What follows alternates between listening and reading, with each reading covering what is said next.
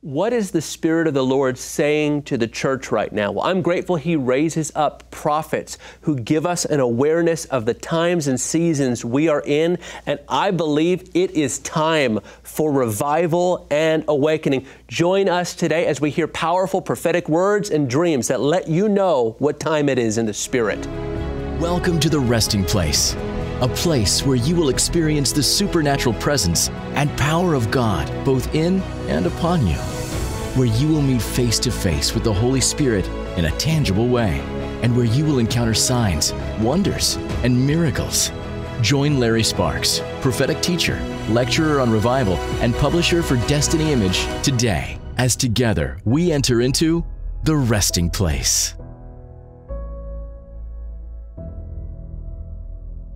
Well, welcome to the Resting Place. I am your host, Larry Sparks, and this program is all about creating a resting place in your life for the presence and the power of the Holy Spirit. I have my friend and guest here today, Jane Hamon. And Jane, I got to ask you this question, a little bit of your origin story, because listen, people are probably familiar with you, with Bill Hamon, Christian International, and how you all have collectively pioneered the prophetic movement. But I got to ask you, how did you recognize that you were a prophet? How did you step into that identity? I'm curious. Wow. That's well, you know, I wasn't raised in a church, and I didn't really know much about the concepts of the Holy Spirit or hearing from the voice of God. But when I was about 5 years old, a little boy in my neighborhood passed away unexpectedly. He was a little boy that I played with. And back in the 60s, and I know I'm dating myself when I say that, but back in the 60s, there was a television program called The Flying Nun with Sally Field. Yep. It was about this nun that would get herself in all kinds of trouble, and then usually she would go in and get down on her knees and fold her hands and pray and look up to heaven, and God would help her solve her problems. Well, at 5 years old, I followed my mentor, Sally Fields. I went into my room, got down on my knees, folded my hands, looked up, and prayed to God for comfort. I didn't even know who He was. And the Holy Spirit came down in my room and wrapped Himself around me. And you know, it felt so good, I just kept coming back for more. So from that point forward, every single night, I would get on my knees and I would cry out to the Lord, and God would just wrap Himself around me. I didn't get saved till I was 14, but by then I had already spent hours and hours and hours in the presence of the Lord and reading the Word and memorizing Scripture. So when I got saved at 14, and then I got filled with the Holy Spirit at 16, it was not a shock to me when at 16 years old, God audibly spoke to me and told me about my calling as a prophet, my calling to the nations, and my calling to bring His Word. So it's been an amazing, incredible journey. And then, of course, God, I married into the Hamon family, and we've had a passion to teach people to hear the voice of God, because one word from God can actually change anything. Yep. Well, I love, because that's the assignment of the prophet in what we call the fivefold ministry. Sometimes people think a prophet's job is to hear God so you don't have to. But I love you guys totally represent, I believe, the assignment and the call of the office of the prophet is, yes, you get words. Obviously, we're going to talk about those, but you train everyday believers on how to hear the voice of God and to prophesy. That's right. That's right, because everybody can prophesy, and everybody should hear the voice of God. Jesus said in John 10:27, "My sheep hear my voice." And so this isn't a sideline issue. This is actually the main issue, is that we need to hear from the heart of God, and then we're able to actually do our life. We're able to do the assignments that God gives to us. And I think that many times in ministry, we get very focused on doing the work. But in Ephesians 4:11 and 12, it says that God gave apostles, prophets, evangelists, pastors, and teachers for the equipping of the saints. For the work of the ministry.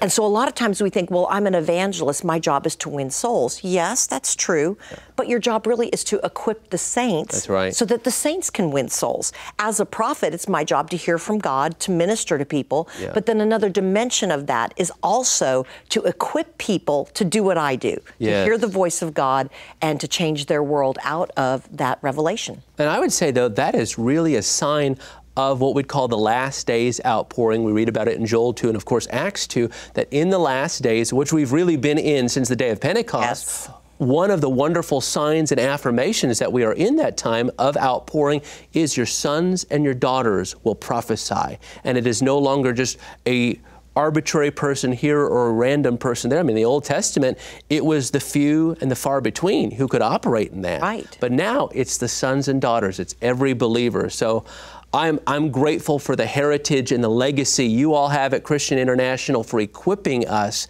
on how to hear God's voice and to say what He is saying. But that said, I want to talk to Jane, the prophet, right now in terms of somebody who's recognizing the times and seasons that we're living in. Yes. And I know, I mean, not to date the program, but I think it's relevant. 2020 was a very unexpected year and season for many believers. But in the middle of all the chaos and the crisis, we'll go more into this in the second segment. What do you see God doing right now? You know, I think that God is stirring His people up and making us ready for this last day's revival, this last day's great awakening. I believe that we're in the beginning stages of the third great awakening. We've had a couple of great awakenings previous to this time that actually were preceded by great darkness. I mean, these were times that were the divided nation, evil seemed to be on the rise, churches seemed to lose their zeal, all kinds of things were shaking. I believe that we're in a similar season of shaking right now, but I heard the Lord say the shaking is actually going to be your making, not your breaking. And so I believe that as we're in this season of time, God is actually stirring us up and He's shaking us to awaken us for the purposes of God. A couple of years ago in 2019, I actually heard the Lord say that He wants to bring His church out of survival into revival. Well, as a prophet, many times we hear something before it happens. And really what 2020 did is it caused the church in many respects to kind of get stuck in a survival mentality. And I really believe that the Lord is saying that He's waking His people up now to get us out of survival into a revival awakening mentality, because this is going to be our greatest hour. Almost every prophetic voice says that as we came out of the COVID-19 lockdown on a global scale, we were actually going to see the greatest revivals, the greatest awakenings. And I love what Charles Finney says about awakenings. He says, a revival changes the heart of a man, but an awakening changes the heart of a nation. And I believe it's very important for us to shift out of that survival mentality. One of the things that the Lord talked to me about is prodigals, and that the prodigals are coming home. And of course, if you're out there, you know that some of you out there might have prodigal children, you might have prodigal nieces and nephews, and you've been crying out for them to come back to Jesus. But that's one aspect of it. The Lord said that there's a lot of people that are prodigal from His presence. And prodigal from His purpose, because they got stuck in survival. And so they might go to church on Sunday, but still be prodigal from His presence. They're not seeking the presence of the Lord in their lives. And so I really believe it's a challenge to the church to be shaken and awakened during this season, because God wants to bring in first a harvest of harvesters. That are ready to actually reap this great harvest that God is bringing forth. Well, in the next segment, I want you to share some of the prophetic words and dreams you've had that point to this time that we're entering in. But I do want to let people know who are watching right now, as you were talking about the shaking and how it's actually making us. I feel like the Lord is saying to you, when you feel tempted to be discouraged and disappointed by reading through the news feeds, which we are bombarded with every day, and it's a lot of bad news, the Lord says, I want you to learn how to leverage the darkness. When you see how dark it is right now, recognize that that is the opportunity for you, for me, to arise, because in Isaiah 60, we see darkness and deep darkness covering the earth. We see that right now, but guess what that means? It's an invitation for you and I to have superior glory coming out of us and resting upon us. So when we come back, prophetic words and dreams that tell us what time is it right now in the Spirit. Don't go away.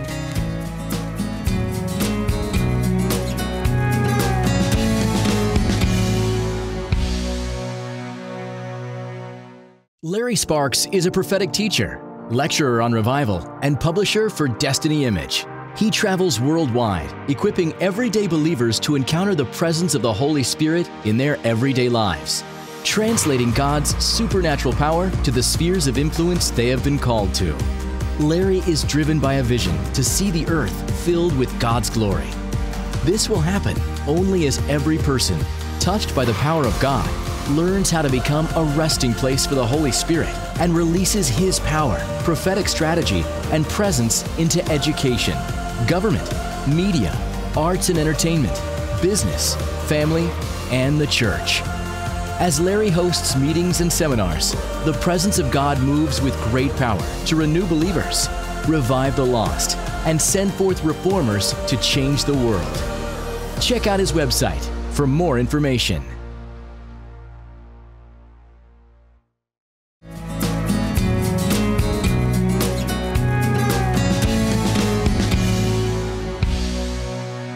Welcome back to The Resting Place. Larry Sparks here with my guest, Prophet Jane Hamon. And I say that because I believe prophets are a gift to the body of Christ. We were just talking about that in the first segment.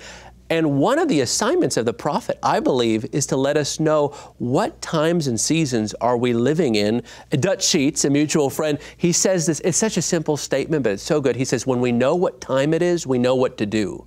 And I think that's one of the key things about prophetic words and dreams you've received. They let us know what time it is and how we should mobilize. So I want you to share some of the words or dreams you've received that really point to this hour we're living in right now. At the beginning of 2020, Larry, I actually had a vision from Jesus, and I saw Jesus walk up to me, and I was standing shoulder to shoulder with believers as far as I could see on each side, and He put a white stone in my hand, and He closed my hand over it, and He looked at me in the eye, and He just nodded His head like, I've got this.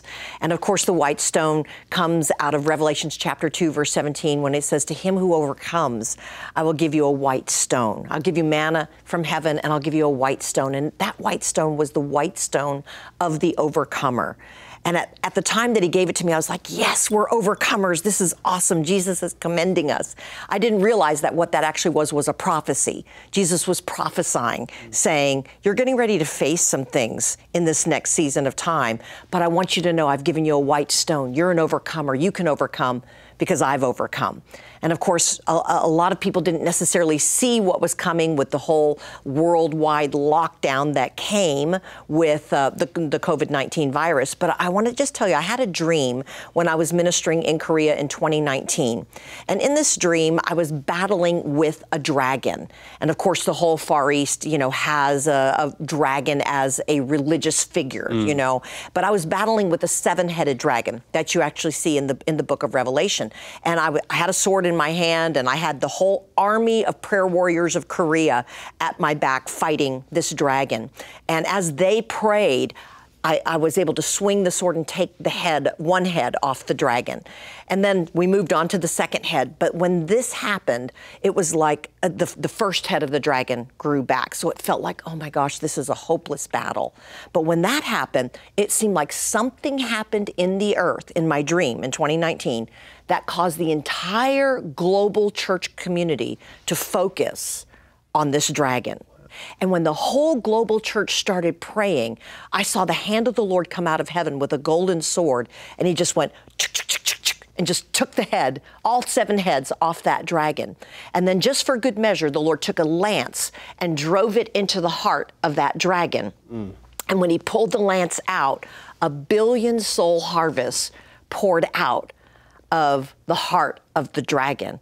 And I believe that the 1 billion soul harvest coming out of the Far East is also going to be seen by a 1 billion soul harvest coming out of the West and a 1 billion soul harvest coming out of Africa. Why in the world would God settle for just 1 billion souls when there's 7 or 8 billion people on the planet? I believe we're coming into one of the greatest seasons of awakening that we've ever seen. But I also believe the church must learn how to contend for this awakening and how to understand that there's a fight at hand. I got to ask you this question, because one of the things that Paul encourages Timothy to do is to wage the good warfare using prophetic words. And I've seen so many believers, they will hear a prophetic word or dream or vision like what you just shared, or they'll get a word and they'll just think, oh, that's fantastic. It's just going to happen. I can sit on my couch, eat potato chips and donuts, and it'll just manifest. But there's a real invitation when we get a prophetic word like that for us to do something. I mean,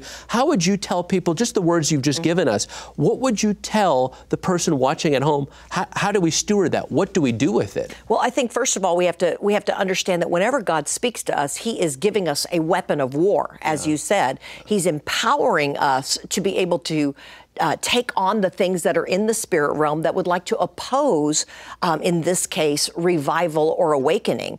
And I think that really when you look in the Word, you actually see the Word talk about Rahab, who was a dragon figure in Egypt, and he was called the God of chaos and destruction. And so I really think that that's what I was seeing in that word. And so I think that when you understand that and you're able to identify any place that chaos is actually in operation in your life and contend and stand against it, pray against it, you actually see the superiority of the Holy Spirit coming in and breaking down every stronghold so that we can actually advance the kingdom.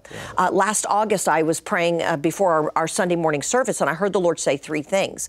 He said, number one, He said, chaos is going to increase in this next season. I said, God, people are not going to get excited about that word. But He said, chaos is actually going to increase during this season. It's part of the shaking. Joel chapter 3 says, the Lord will roar out of Zion. He's going to shake the heavens and the earth, but the Lord is going to be a shelter for His people, a hope for His people, a strength for His people. And so I heard the Lord say, first of all, chaos was going to increase. But then number two, He said, then I will use that chaos to actually strip away all the corruption and all the confusion and the things that have been being done in darkness. The Lord says the chaos is actually going to strip those things away, and I'll bring you into a season of great unveiling, especially in the United States of America, but really on a global scale. But then the third thing that the Lord said was, He said, but the God of peace is rising. The God of peace is rising. The God of peace is rising. And of course, this comes from Romans 16:20 that says, and the God of peace will soon crush Satan underneath our feet. And I believe that we have to understand that when God calls us to contend, He's not calling us to lose. He's calling us into a new season of contending and victory. And I thought about Isaiah chapter 9, verse 6, that actually pulls that concept of the God of peace into the manifestation of who Jesus is that He was called the Prince of Peace. And in Hebrew, that is the phrase, Sar Shalom. We all know shalom, but Sar actually is the word for prince, and it doesn't mean just one that wears a crown and a royal robe.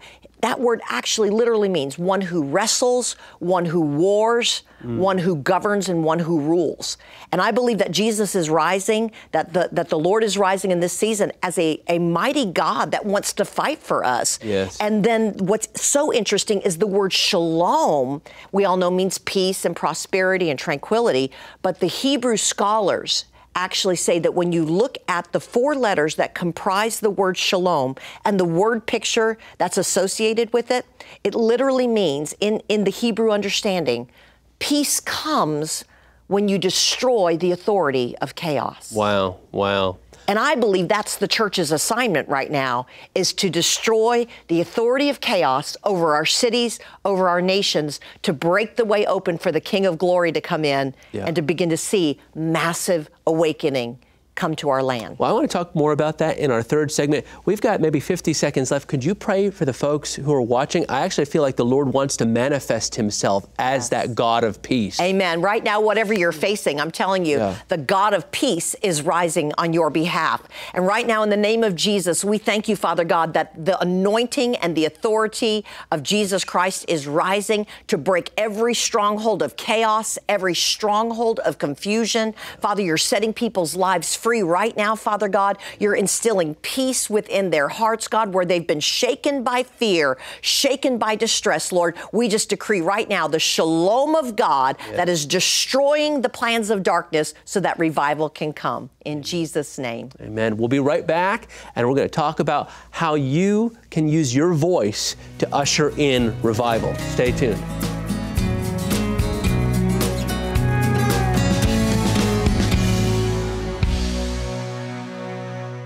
Since 1983, Destiny Image has had a clear mandate: publish the prophets. Over the years, the team at Destiny has identified and published some of the most cutting-edge and pioneering supernatural books of the generation, launching key leaders into visibility and helping bring the people of God into agreement with heaven's prophetic timeline. Every month, Destiny Image releases powerful new books that help believers understand and walk in the fullness of their prophetic destiny, to be supernaturally conformed into the image of Jesus. Visit norimediagroup.com to learn about releases from Destiny Image and Harrison House Publishers. And visit destinyimage.tv for thousands of hours of on-demand video training and equipping on how to live a supernatural life.